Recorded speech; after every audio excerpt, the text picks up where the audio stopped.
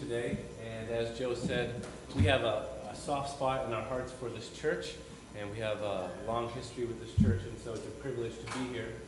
And what I would like to do today is share a little bit about the work that God's doing in Japan, and some of the gospel need in Japan, which is tremendous, and then share a little bit from the scriptures with you all today. So, my wife and I have been with our two children in Hiroshima, Japan for, as Joe said, about a year and a half. And right now we are on a team which has 7 adults, has 3 married couples and 1 single woman, and she is actually from Korea. She's from Seoul. So we have a good connection with her. And from our time when we lived here in Busan, we grew a great love for Korean food, and she's a great cook. So she cooks for us and we enjoy it. The team that we're on is focused with planting churches and focused with bringing the gospel to Japan. And there is a great need. We do this one instead. Okay. There's a great, it's a lot louder.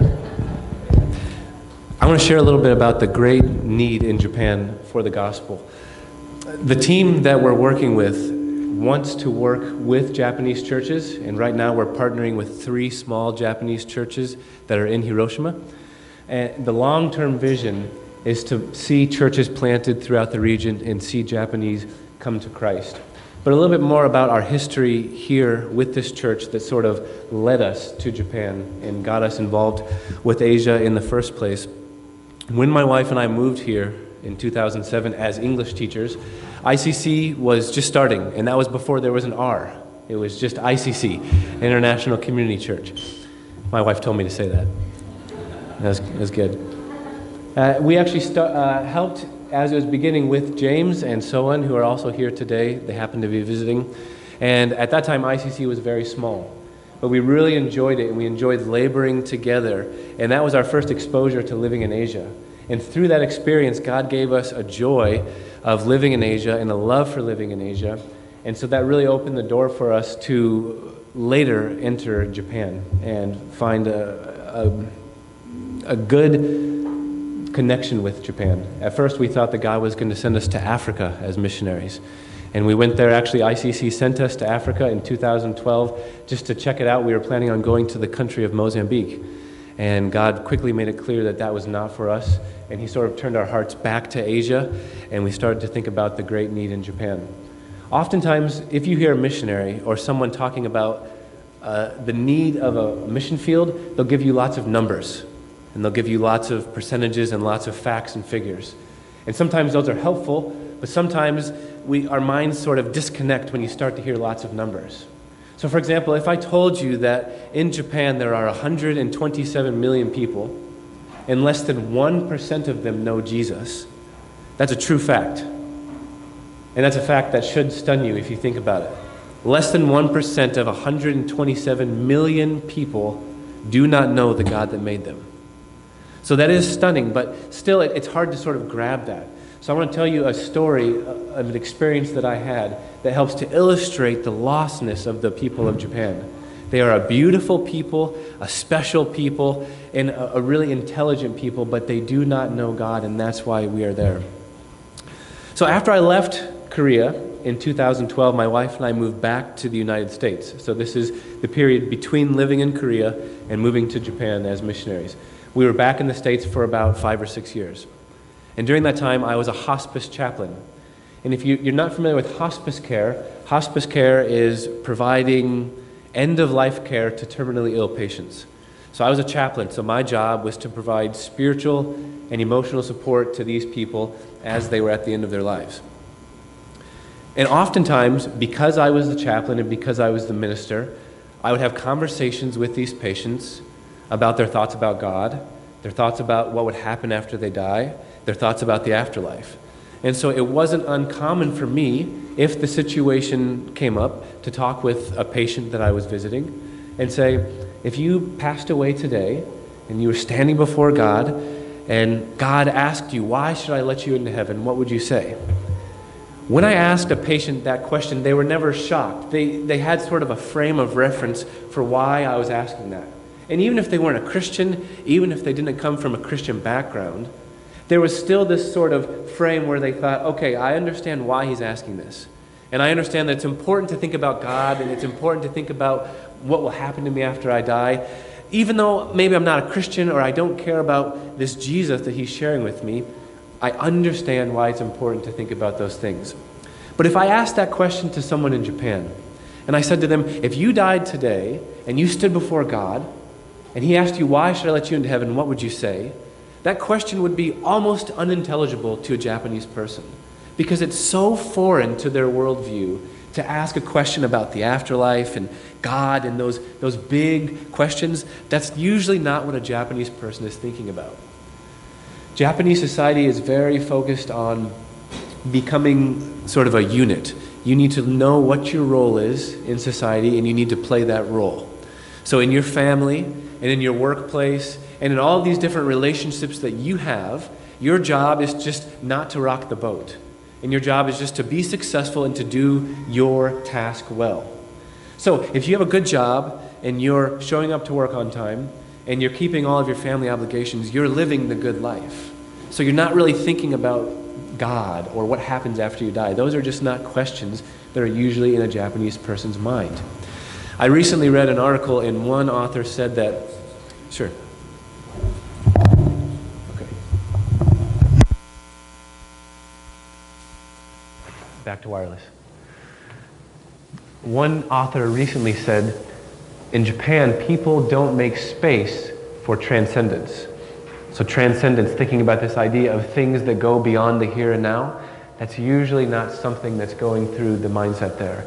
So as we're in Japan and we're trying to make relationships and we're trying to share the good news of Jesus, one of the challenges is just putting it into the context of the Japanese mindset in a way that's intelligible and in a way that makes sense. So there are so many building blocks that need to happen between you forming a friendship with someone and then inviting them to church or sharing the gospel with them. And so we'd ask you to pray for us and pray for the Japanese people. They are hungry for something. They don't know what, and they don't know how to frame it. But oftentimes, Japanese people, if you can get them to enter a church, and it's a church where there's a lot of love and a lot of community, they speak about the importance of that relationship that they see between the members of the church. And a lot of times they'll continue to come. Even if they never intend to be a Christian, when they enter a place where they actually see this fellowship, this community, even though they don't exactly know what's going on or what's bonding these people, they like it. So we have a friend who is a missionary in Fukuoka, Japan, and one of the ways that he reaches out is he goes to the gym. And he met a man at the gym probably in his 80s. And the man had never thought about Jesus before, never thought about the gospel, but they struck up a relationship, and finally my friend invited him to church. And he went. And he told my friend, I never intend to become a Christian. This is not for me. But when I come here, I feel love. And I plan to come to this church until I die. So there is something about Christian unity that even if the message itself doesn't pierce their hearts at the beginning, Christian love and Christian unity touches people's hearts. And so one of the things that we want to do is just allow unbelievers to be around that Christian community and see the love of Christ. And that's what Jesus said, right? The world will know that you're mine by your love for one another, and that will attract the world. So the task is so tremendous in Japan, and it's such a different place than in Korea, where you see churches in so many different areas of the city. So we'd ask you to pray for Japan, pray for our team. It's small, and also please pray for our family. Some of you saw my daughter. She's almost 5, and she's in an all Japanese speaking preschool. So 5 days a week, she's in this preschool. She's learning Japanese, but of course there are challenges, and sometimes even in English, she doesn't know how to express herself. So imagine all day long being in an environment where you're just kind of learning the language, but you don't really know what's happening, and that's where you live for several hours a day, 5 days a week. So as parents, one of our challenges is just how do we best love our kids, and how do we best make sure they have what they need, while at the same time saying, yes, we will sacrifice for the gospel. We will sacrifice living in our comfort zone and come to Japan. So there's this sort of medium that's very difficult to find. as you're raising kids in this environment. So please pray for our family and pray for us as we learn Japanese. It is not easy, but we're trying to take the long view. And so we know that if we want to be effective in the long run, we have to know the language. And so pray for us as we try to learn that. So our ministry right now is learning the language, and we're also involved with a very small bilingual church that has a monthly meeting. And I usually speak there, but I usually have a translator. So I was kind of afraid about speaking here today because I thought I'd either go too fast or awkwardly stop in the middle of a sentence because I'm so used to cutting myself off in the middle of a thought to let someone translate. So if I'm going too fast, someone just tell me, because this actually feels really good, but it's a little free. Just have a good time. Joe told me to have a good time. So we'd like you to think about Japan and pray for Japan. When we started sharing in the States as we were raising our funds about the need in Japan, a lot of people said, I never knew. And some people even said, I just kind of figured it was the same as Korea because they're so close. But really, it's worlds apart. And there's a tremendous need there for the gospel. But God is working. And we are seeing more missionaries come. We've only been there for a year and a half. But missionaries that have been there for a long time have told us that probably within the last 3 to 5 years, they're seeing a huge influx in new people that are coming to Japan, and they're interested in returning as missionaries. So God is working. And we're going to see this in our message today. The gospel can't be stopped. And God is the one that will spread His kingdom and grow His kingdom. And we have the privilege of partnering with Him. So God's working in Japan, but we'd love you to pray for His work to continue there. I talked with Pastor Micah before I came, and he said you guys are going through a series on parables. And so I started to think about how I could sort of come alongside that. And I'm going to share today one of Christ's parables. It's called the parable of the mustard seed, and it's from Matthew chapter 13. And this complements well the work that God's doing in Japan and our missions efforts in Japan. And of course, it continues the theme of the parables. So I hope that it fits right in, and I hope that it speaks to you today. As we go through the teachings of Jesus Christ, we have a great privilege. And the older I get, and the more that I read the teachings of Jesus, the more I see how wonderful of a teacher He was. If you've ever been in school with a bad teacher that's extremely boring, you know the difference between a good teacher and a bad teacher. You know the difference between someone that can take a very complex theme and make it simple and make it understandable, or someone that just gives you dry academic facts that don't really connect.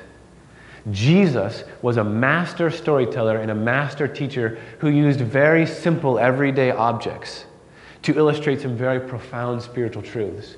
So for example, in the Sermon on the Mount, when Jesus is calling His followers to be different from the world and to follow God's way instead of the world's way, and when He's telling them that He wants His disciples to influence the world and influence culture in a positive way, Jesus doesn't just say, listen, I want you to impact the culture. I want you to help the culture. And to do this, I want you to do A and B and C. And if you do that, then God's way will help change people's hearts. It's not this dry presentation.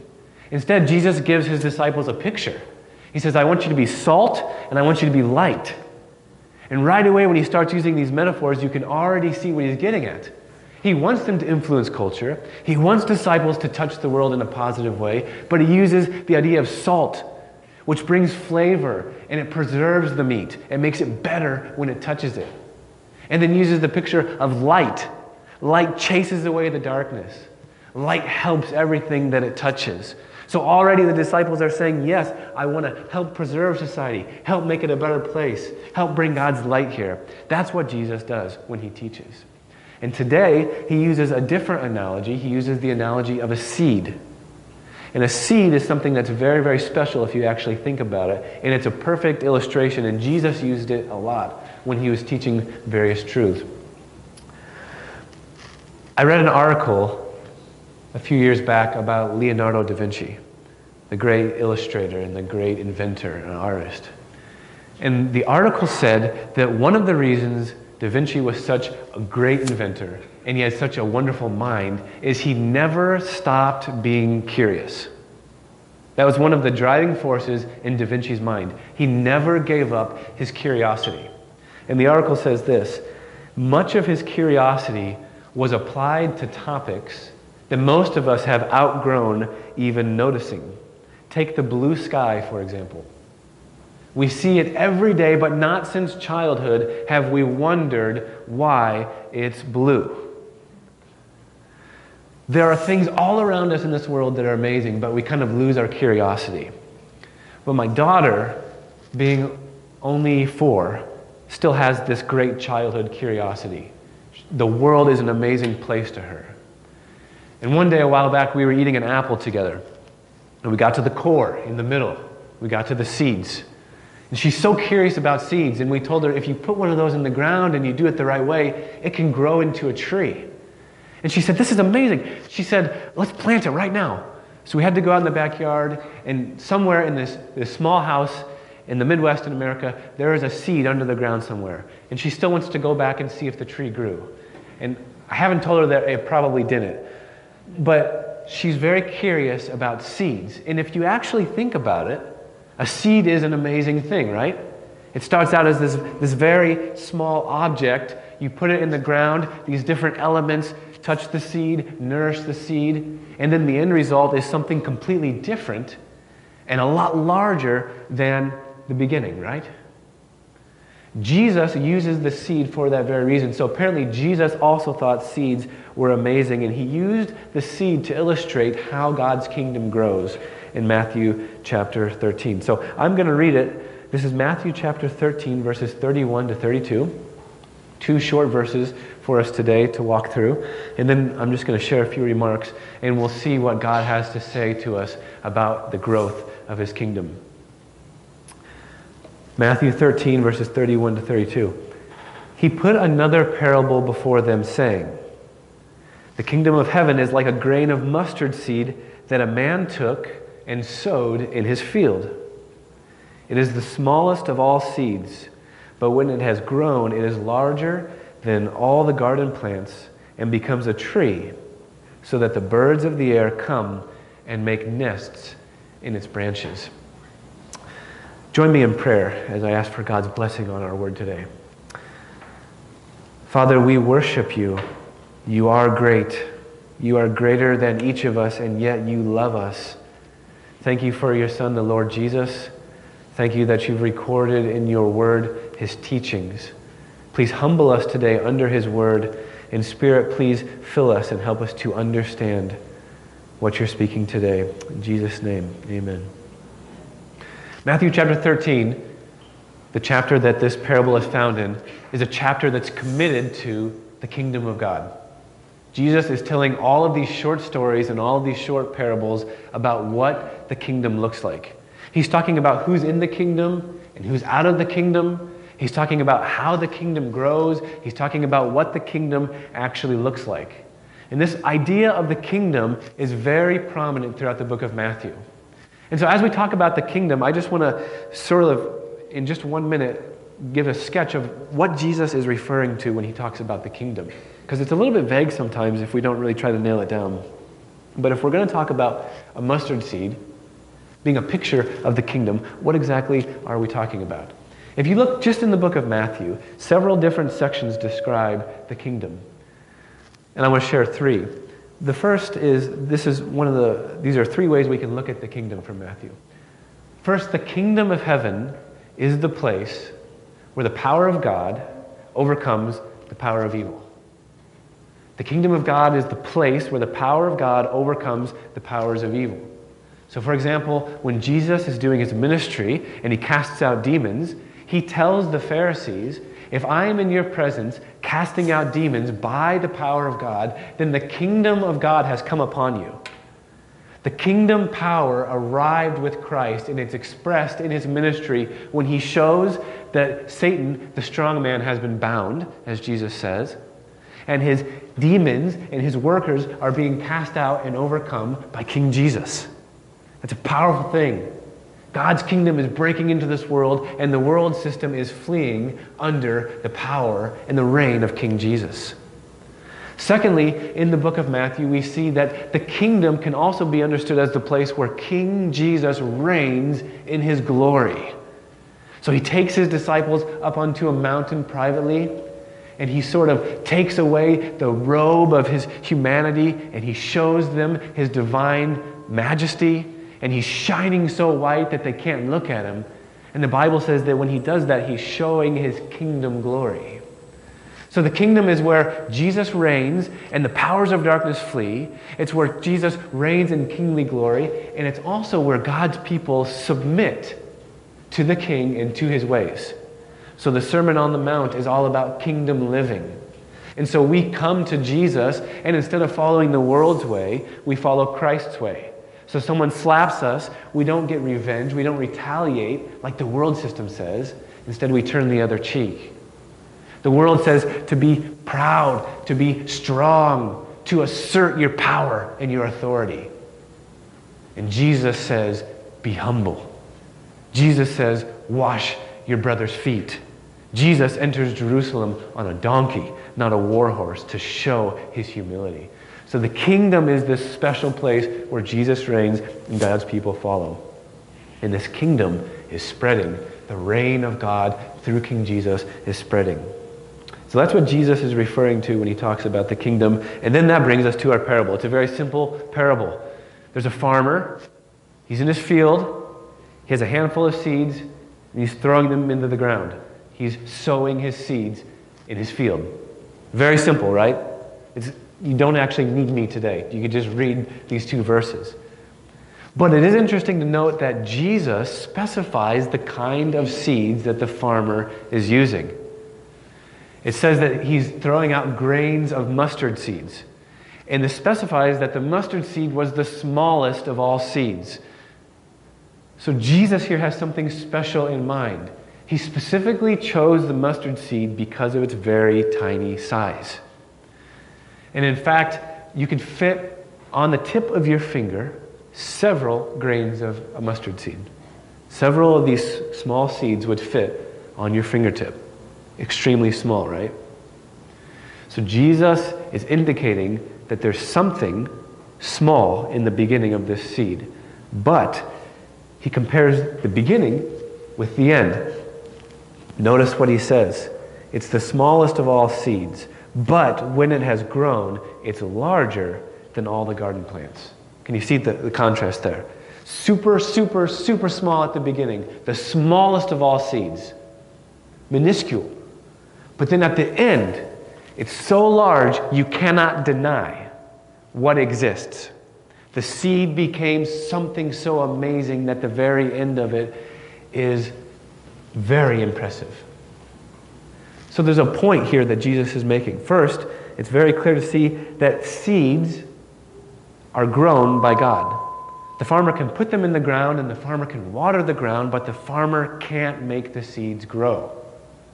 God is the one that causes the seed to sprout and to grow and to grow and to finally reach its fullest expression. Man and women cannot make that happen. Missionaries and pastors and people cannot make the kingdom grow. You see the parallel here, what Jesus is doing. He's saying, look at something so simple as a mustard tree.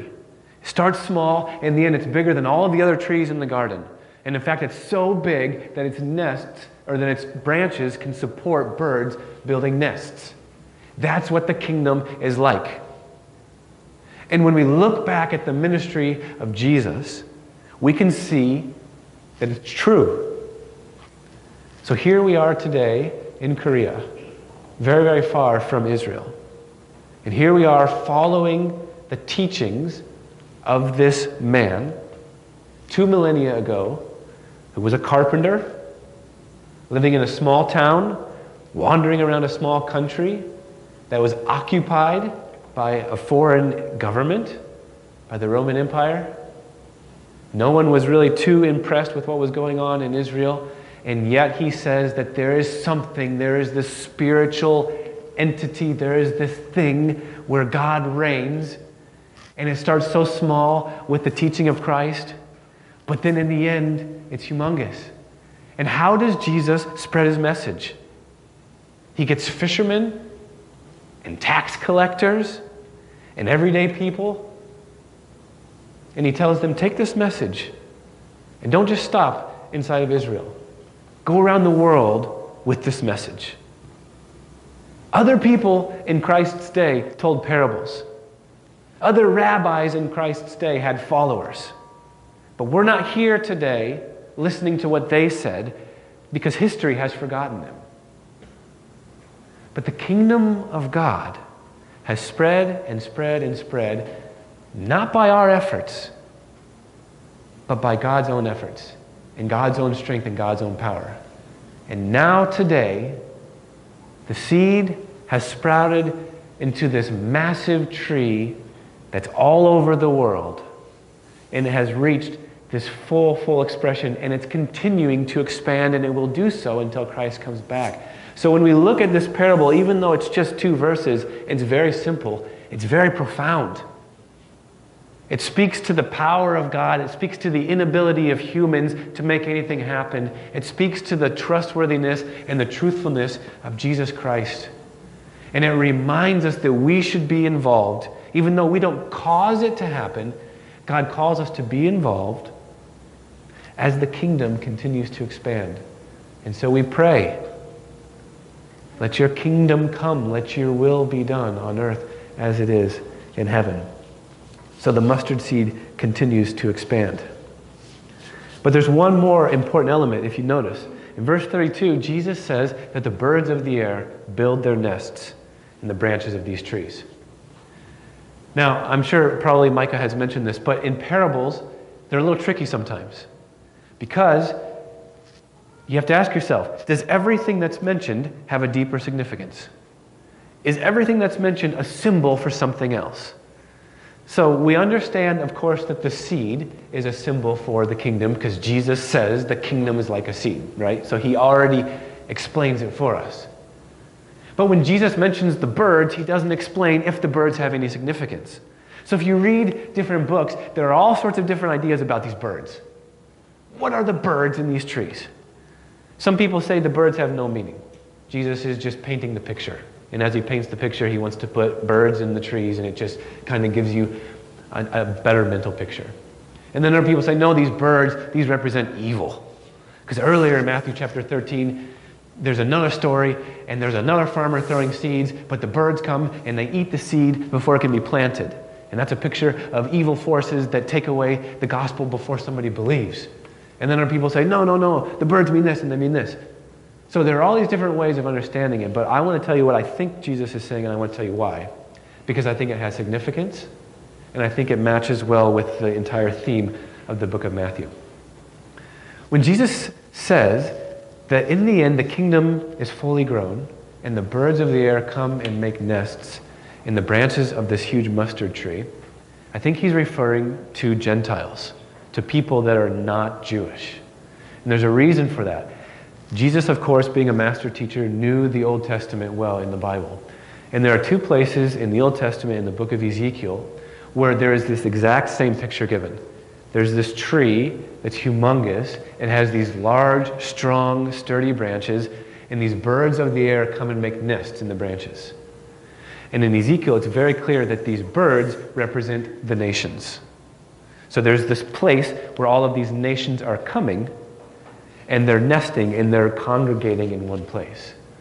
And if you look at the entire book of Matthew, one of Jesus' teachings that was so shocking was the fact that the kingdom was not just for the Jewish people, right? So in Jesus' day, you have to understand that the environment that he's living in has all of these religiously fanatic Jewish people who are saying, we are God's chosen people.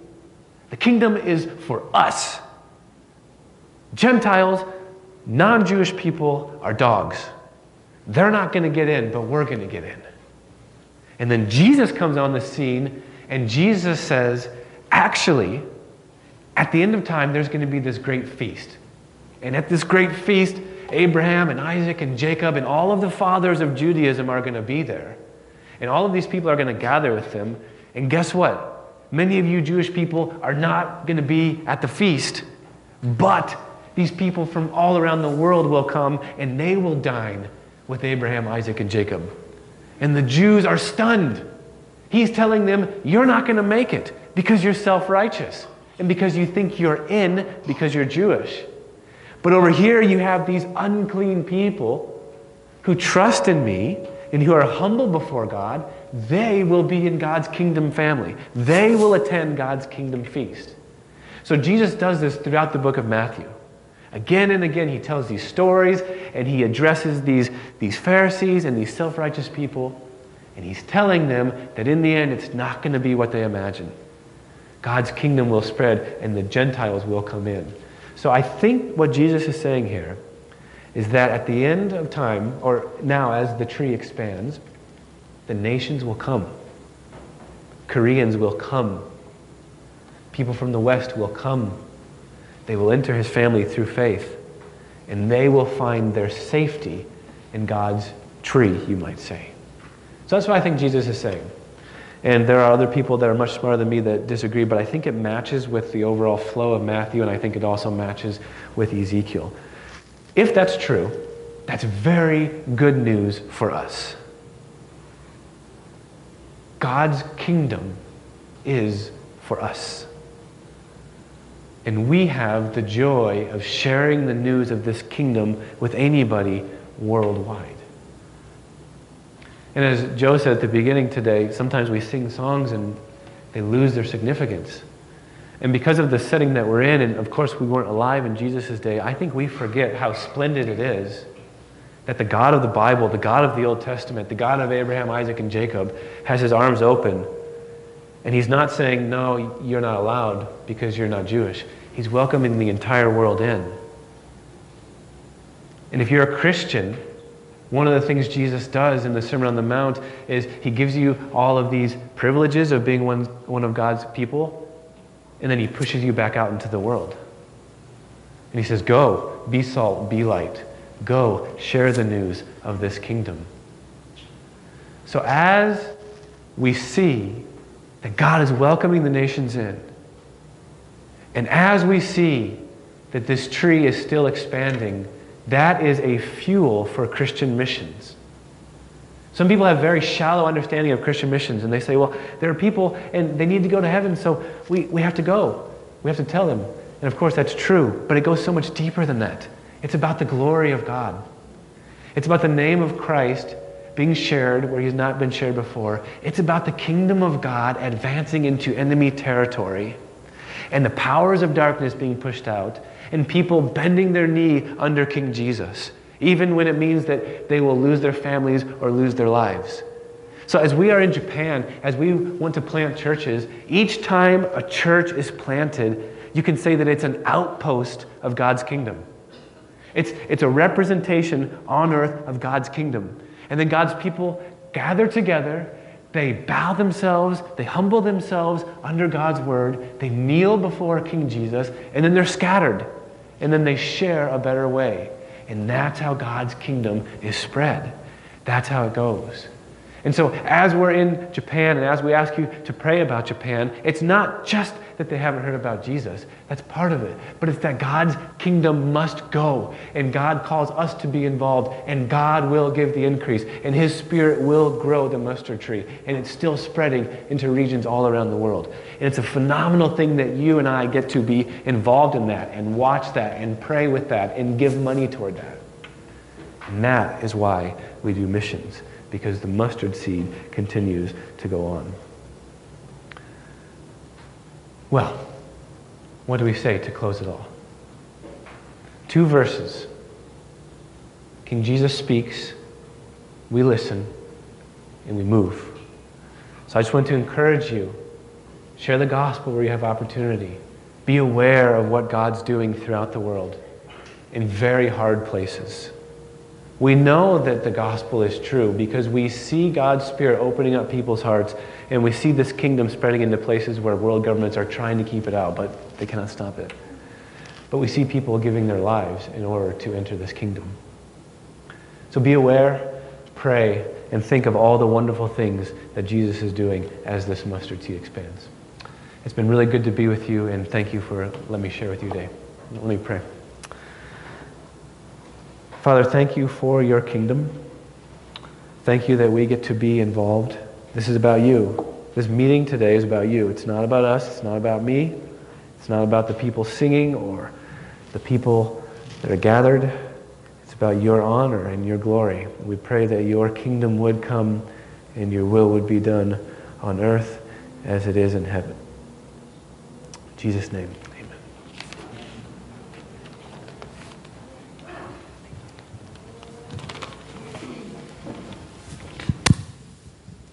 Thanks so much, Patrick. We're going to continue worshiping the Lord in a few different ways. First of all, we're going to be remembering the Lord Jesus by taking communion together. And I think this is such a beautiful way to think about this, that 2,000 years ago, there was this Jewish rabbi who was so much more than a Jewish rabbi. He was the Son of God and the Son of Man. And he died in our place so that we could be forgiven of our sins and we could stand in righteousness in front of God.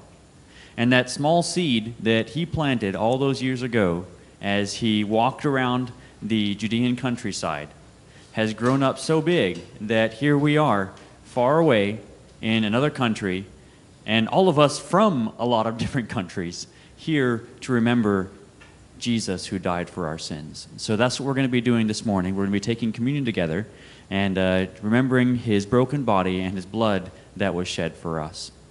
Another way that we're going to continue worshiping the Lord is by giving our gifts and our offerings. So we'll have our offering box in the back corner over there.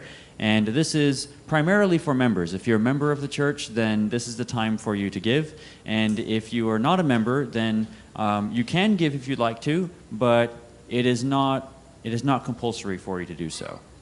And finally, I'm going to be over in this corner over here to pray with you. So if you'd like someone to pray with, then I'll be available for you there. So let's continue worshiping the Lord together in these ways.